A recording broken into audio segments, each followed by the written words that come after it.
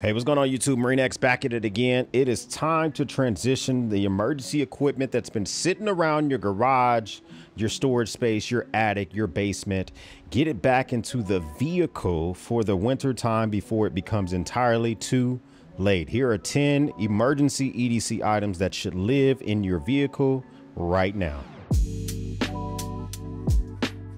I say 10, we may have a couple of bonus items, but in essence, my vehicle, the main truck, is almost always stocked, rocked, and ready to go. There are a few things I change out throughout the year, but there's not a lot of things I swap out, maybe some tents here or there. But when it comes to the spouse's vehicle, there are things that I have to add, take away from, because she wants to maintain a certain level of space in her vehicle. Her toolkit, her survival kit, and her jack, her fire extinguisher, those things stay in there year round, but there are other things I have to add. These are the other things that I'm going to add to her vehicle. You should also add to yours, and we'll talk about some stuff that kind of lives in her vehicle year round. Links will be down below if you want to find any of that stuff. Some of those may be affiliate links, just kind of letting you know whatever I find, etc., etc. Now, when it comes to her kit, everything lives in this RU 70-liter tote style bag.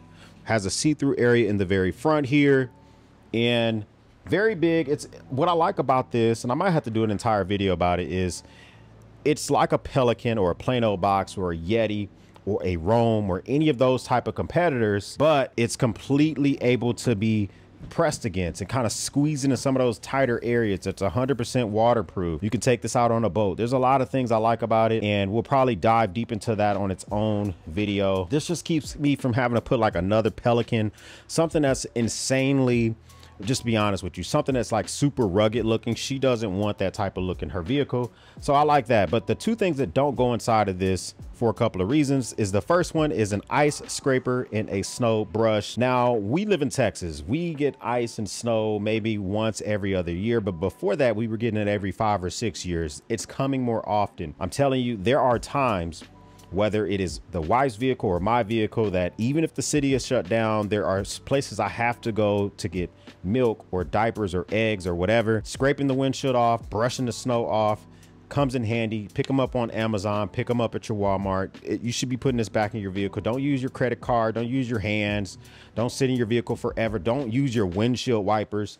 Have a good way to be able to scrape that stuff off so you can keep your vehicle up and going. The next item here is a very small, this is called the ResQMe glass breaker. Now, this ResQMe is the most popular item on Amazon for glass breakers. It's extremely easy to use, and it has 3 levels of functionality. First off, it comes in very, very small. It's a neon green color, so hopefully if you do get an accident or a crash, your eyes can still see it. So covered it up here is, so the keychain is one feature. The second feature here is it covering a seatbelt cutter. You pull that off, so you can easily take this off the actual keychain and use it while it's still the keychain being attached here. The seatbelt cutter is accessible right there. And then the very back here has an actual glass breaker, which is pretty easy to use. All you do is literally get that thing up against this surface, push down, and it will actually engage the glass breaker, and you can use it multiple times on a glass. Put it in the corner, so if it does shatter, it doesn't shatter all over yourself. All right, so the first thing is a fire extinguisher. This is my first alert. This one is for a kitchen. Okay, this is a kitchen fire extinguisher, but this is a placeholder to just let it be known that you yourself should have some type of fire extinguisher in your vehicle. The wife, her vehicle's not here right now, but she has a First Alert vehicle fire extinguisher in there. First Alert sells it for vehicles, kitchen, man caves, garages, attics, but they're pretty much interchangeable. But just make sure you have the correct one. Make sure you have the ability to test your fire extinguisher, let it be known if it's still functioning, it still works. It's very small. This is going to be something that you're going to be able to quickly grab out and at least address a fire in your vehicle or someone else's vehicle if you roll up onto a scene. I like the fact that this basically fits anywhere, but in this case, it's going to fit in this case. She has one in her vehicle at all times because this shouldn't be an item that's just going in seasonally. You should always have one with you. The next item is a 6-gauge jumper cables. Now, you may need bigger jumper cables. The lower the number, the bigger the gauge for the jumper cables. For instance, these are 6-gauge jumper cables. For my truck, I would probably put some 4-gauge jumper cables in here, so you can even tell by the just the thicker ones here are the 4-gauge. If I were going to be putting those in my truck, I do enjoy keeping the the jump starters and stuff like that in the vehicles, but there's something about having a pair of jumper cables in the vehicle that if that battery bank is dead, if it's not functioning correctly, you can still hook this up to someone else's vehicle and keep yourself rolling instead of wondering what you're going to do next. So if you have the room, I know everybody's buying those battery banks, but throw yourself some jumper cables in the vehicle. Speaking of those little battery bank operated jumper cable things, we do have one here. This is by Moik or Moik, or however you pronounce the case. It's in a pretty decent little case as well. It has a slip pocket in the back. There's nothing special about this. There's a dime a dozen of these on Amazon, but there's only 2 brands that I've purchased and I've personally used. I've had this one and I've had Avapow. They both have worked. They jump my vehicles and I know that they function. So I like to just go with what I know. This one here has a nice battery indicator on the front, lets you know exactly how much charge is left on it. So you can know this thing is at 100% and it is ready to rock and roll. This is a 1500 amp, so this is going to be able to jump my truck. It's going to be able to jump her vehicle. She drives a Lincoln Aviator, so it's going to be good to go. It's also a battery bank, so these USB-C cables on the front here, you can actually use those and use this as a battery bank. It has a flashlight. Next inside of here is my favorite national alert radio. My favorite NOAA radio is by Midland. Now, I have a lot of different brands of these emergency radios. They've came with kits. I've bought them on my own. They've came with some prepackaged survival kits. Midland has the most durable filling one. It has the one with the best solar power charger. I've tested these all out in the sun to see which one can go from 0 to actually charging it up. This one was the best versus its competitors. It's made of a hard plastic, but it doesn't feel super cheap. Like a lot of these other ones feel very cheap. It's a very capable and long antenna, so you're going to get better capabilities for a signal. And it also has the fact that this thing is a battery bank, so you can also use the out ports on this and charge any devices that you may have. It has a headphone port, so you don't have to play it through the loudspeakers. It's hand crank available, so if you need to actually just get a quick charge, you can use the hand crank feature, which a lot of these have. And it has a very massive flashlight. And I know the jump starter has a flashlight, but this one's even bigger, even more capable, something else I would more prefer to use. So if you're going to be working on anything outside your vehicle, if you're changing the flat, if you're checking to see what's going on, you want a headlamp so you can go hands-free around that. So we do have a Columbia headlamp. This is just a very capable brand, very capable company. This uses AAA batteries. And that way, if you're working on it, you can always know that you can just buy some batteries and throw them in here, or you can keep extra ones with you as well, and it's going to be good to go. This has a tilting functionality, so it goes from here almost about 45 degrees, so you can use this while it's on your grate, and it's reasonably priced. And I like it because these have been in here for a while and they still work. And so just I'm gonna have a headlamp so you can go hands-free. It makes a lot of sense. Now, I think that you can have a small toolkit. The wife has an entire toolkit in her vehicle, so the next item is a suggested item for you because she doesn't need it. But if you have no tools in your vehicle at all, please, at a minimum, keep a multi-tool inside. This is a Leatherman MUT. You might want to get yourself like a Leatherman Signal, a Leatherman Surge, or a Leatherman MUT. Anything with a hammer capability, very big, beefy, capable pliers on there.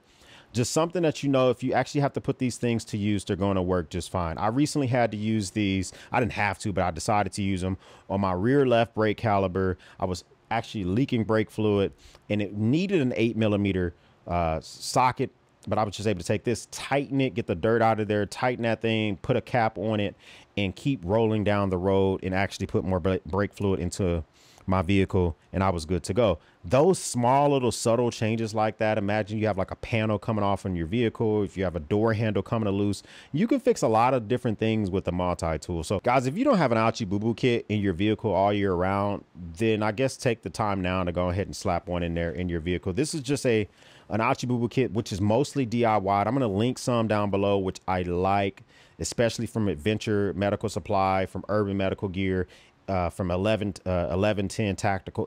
Any of those kits I like that are kind of pre-built. I'll link those down there as well. You don't need a Leatherman Raptor tool, but we'll say this is a bonus item. This also includes a glass breaker, but unlike what I showed you guys on the ResQMe glass breaker, you have to actually swing your arm to use this glass breaker, so you can actually hurt your own wrist or something like that. But it's very capable. and you can use this to cut clothing and have it ready to go. But whatever you're going to need for a med kit, keep that thing inside, keep it ready to go. And just saline, gauze, band-aids, ouchie boo-boo stuff. You don't need trauma items in here, but if you can have the stuff where it's very easily labeled and you can easily just grab the things out of it that you may need and just take that specific item with you, I would say do that versus just stuffing a bag full of crap. All right, so we talked about the little inky dinky flashlights that are on the weather radio and the jump starter, but you need a real flashlight. And not the flashlight that's on your hip. You need a flashlight that can pump out lumens and can have a nice far throw. I have the Streamlight. This is the ProTac 5-LX. I think that's what this one specifically. Yeah, so the 5-X. This is a big boy flashlight. This thing pumps out, I think, max level 3,000 lumens. Has a very far throw. I like the fact if you need to get out and inspect a bumper, you get in an accident, you need to see if you lost something around the ground. Imagine if something falls out your vehicle while you're driving, you stop within 10 feet. You don't want to be using your cell phone light to look around on the ground, especially if it's cold outside. You want something that's pumping out tons of lumens. And you know, this is not an inspection light, so you're not going to be taking this thing and looking in the bay of your, underneath the hood of your vehicle and trying to fix stuff. It's probably going to be too powerful for that. But illuminating the ground, checking to see damage for an accident, checking the tree lines of some woods, this is your go-to for stuff like that. Now, we live in the South, but I'm telling you, just never know what the winter and fall could look like. There has been cases when people have been stuck on I-95, stuck on I-20, in the cab of their vehicles, they run out of gas or they're trying to conserve gas. You need a wool blanket, 100% wool blanket, not 70% wool, 30% polyester, something that's a wool blanket, a decent size that can actually wrap around your body, similar to something like this. This is going almost all the way down to my ankle, so I can easily put me, 2-3 of my kiddos in here, probably get the whole family wrapped in this thing and stay nice and warm. I think that you can try to put a cotton blanket in there, but there's just something about a wool blanket that's just going to keep your body, keep you at ease, that I think is more functional. Comment down below, what am I missing? Anything that you would add? There's some things I could have talked about as well. You could add some radios in there. You can maybe add some Laplander saws. I understand the different things that you can put in there, but this is the type of kit that I know will qualify in most people's cars, because most people aren't gonna be running around with radios and all the other type of stuff like it's in my vehicle. I would love to know, what am I missing for this kit? Would you add gloves or beanies or whatever? If this is your first time stopping by, hit that subscribe button. We would love to have you part of the battalion. If this is not your first time stopping by, well, thank you once again for watching me run my grade. For everyone else, we'll speak soon.